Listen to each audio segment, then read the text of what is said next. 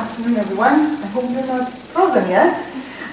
We are presenting our work on behalf of, as Nicholas said, 21 educators and researchers today. We'll discuss the challenges in education and in visualization, and we will have also call for actions in this space for the community. So our society nowadays is ever more reliant on data in all aspects of life. Consequently, as educators and members of this scientific and global community, we think it's our responsibility to actively think about improving education and visualization. We need to engage in knowledge transfer, we need to develop creative and practical approaches to education and visualization, and we need to lead the research in this space. But why visualization education is so different? Of course, we can learn from education discipline, general education theories, but teaching visualization needs its own consideration and individual consideration. I think many of you probably have encountered this in learning visualization or teaching it. It needs a combination of different knowledges, theory and applied crafting. We often need domain knowledge in the space that we're actually creating visualization. Problem-solving skills, creativity and design thinking, and on top of that, we need knowledge of data and technology. So we think currently visualization is lacking a theory of education and an established body of knowledge on its own. We were very happy to see that the community actually thinking about this. In the past few days, we saw a lot of research activity in the conference about this topic. And to build such a theory, we should also take this even further and ask questions and answer these questions such as, what are the challenges in visualization education? What research questions and opportunities arise from these challenges? So to answer some of these questions, we gathered 40 people from different countries, academic, practitioner. Most of us were teaching data visualization in a doctoral seminar called Visualization Empowerment, How to Teach and Learn Data Visualization. And after a week of discussion and activities, we wrapped up the seminar thinking and wondering, how can we actually identify these challenges for data visualization education? And we quickly realized identifying these challenges and agreeing on them is rather difficult. Some of us decided to take our discussions further and outline these challenges. So to understand the diversity of the members that we had, as you saw, we have 21 members, through a lot of group discussions and meetings, we collected a very rich and diverse experience from everyone. People were from different backgrounds, some had teaching experience, many years of teaching experiences, and some were teaching for the first time, teaching a student at university or practitioners.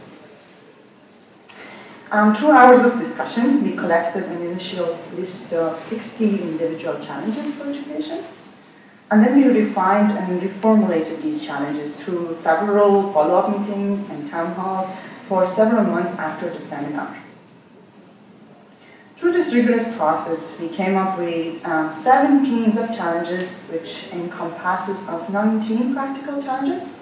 And from those, we identified 43 research questions, and then from them, we had 5 opportunities and call for action for the community to think further about.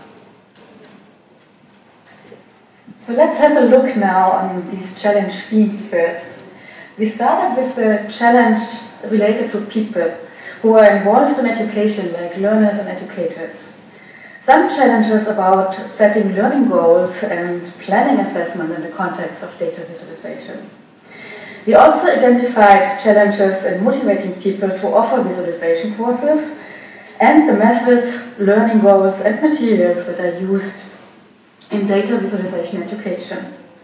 And lastly, we discussed how we can adapt to changes in this field. I will use now the challenge theme learning goals and assessment as an example. So the first challenge is about identifying learning goals for our specific audience, their needs, skills, pre-knowledge and the way will use visualization in their daily lives.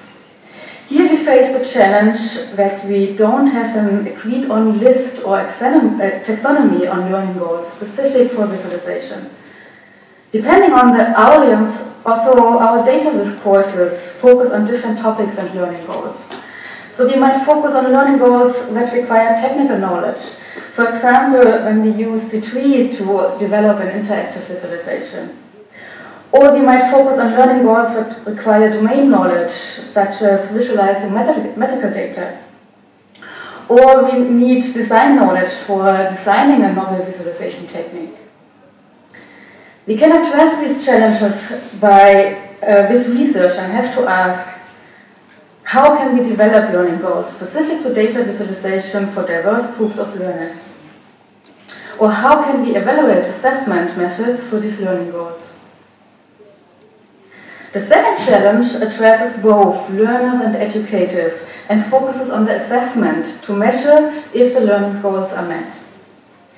We often use a project-based learning approach in our courses and identify the challenge how we can assess creative and project-based work in a fair and efficient manner. When it comes to fairness, we discussed how much freedom should we give learners in choosing a tool to create a visualization.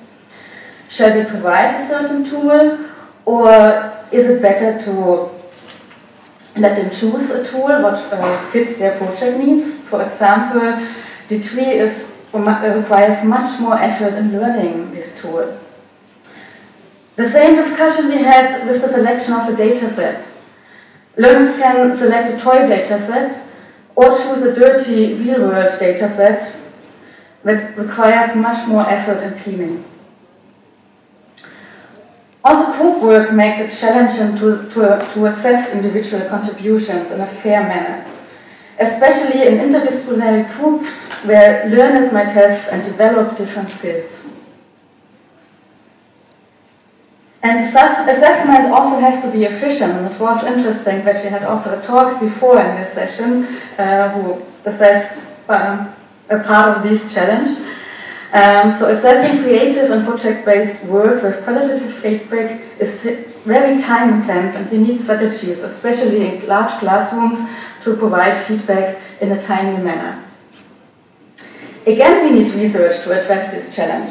For example, we can ask, how do we assess learners working with different datasets, technologies, and collaborators? Yeah, so please take a look at our paper for the other six challenge themes. So departing from these themes, we then discuss how we can move forward to address these challenges and questions. And we base this discussion on 5 opportunities. So, first, to embrace diversity and inclusion in terms of learners, educators, topics, methods, and materials, to create a better education for the individual.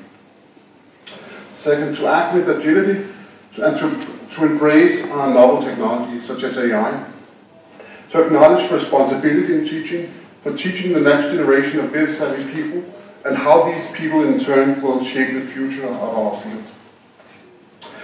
And to conduct the research to provide the evidence about what works and in which situations. While we also discuss research as an opportunity in our paper, Mandy already talked at length about some of these questions we identified. So here I will focus on this next opportunity about our community.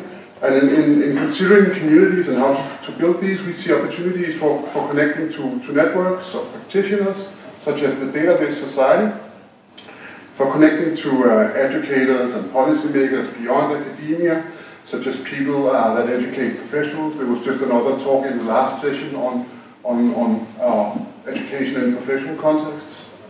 And for building stronger ties with academic education communities, such as scholars of teaching and learning, who might, for example, help us conduct the rigorous and impactful research that we envision.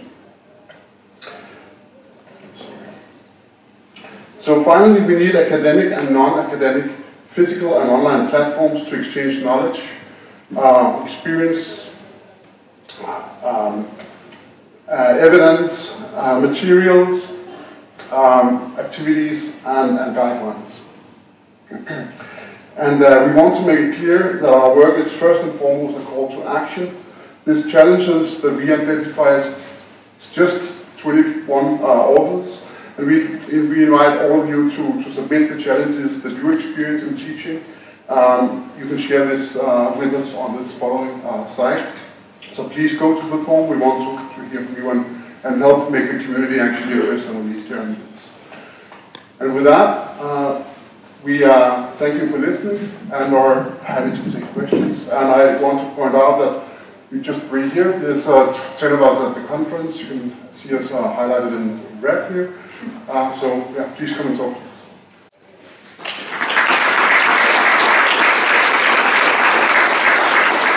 All right, we have time for a few questions. I'm sure there's a lot of educators in the room here.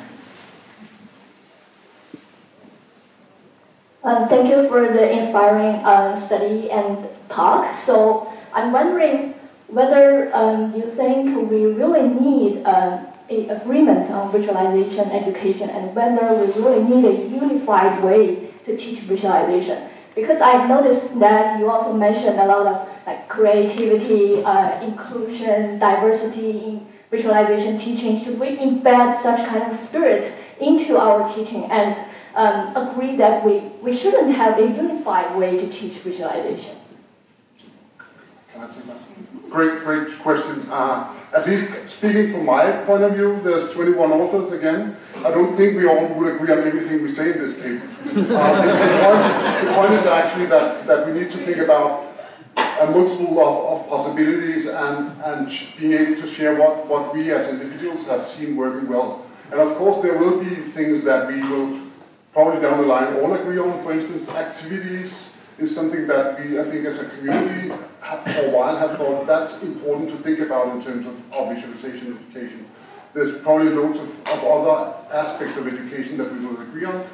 Some things we will disagree on. Maybe it's because of disciplinary backgrounds, maybe it's because the situations we teach in. So for sure that there's stuff we'll agree on and stuff we'll probably maybe not strongly disagree on, but not find as useful for all of us. All right, I think that's all we have time for. It's 5 p.m. Just as future paper share, did you all just create conflict between 21 people? Yes, I'm sure that was a good idea. Hey, excellent work. Thank you, everyone, and let's thank the speakers and all the speakers for the presentation. I'm sure everyone who presented will be up here for further questions, so please take advantage of it. Yeah.